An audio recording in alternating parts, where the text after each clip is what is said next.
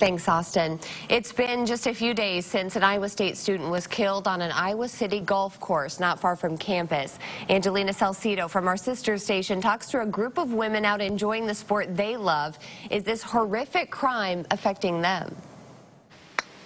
Good ball. They're out playing the game they love. It's relaxing. It's a good release. Golf is about community. With each swing and hit, they let stress go. That'll work.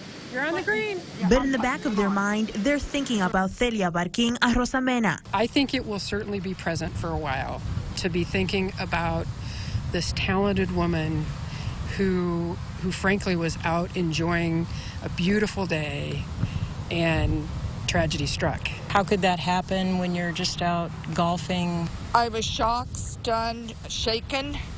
Made me nervous a little bit about playing because sometimes I do come out and play by myself. Their wounds may be recent, but that won't stop their passion. I try not to live my life that way. Bad things happen whenever. I never would have imagined a golf course. I never would have imagined Ames, Iowa, being that kind of a setting. And it made me think, you know what?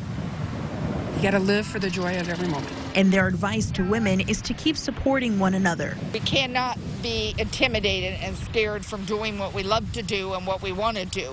As part of who we are, we have a right as females, as human beings, to be able to be out there and pursue our love and our passion and what we want to do.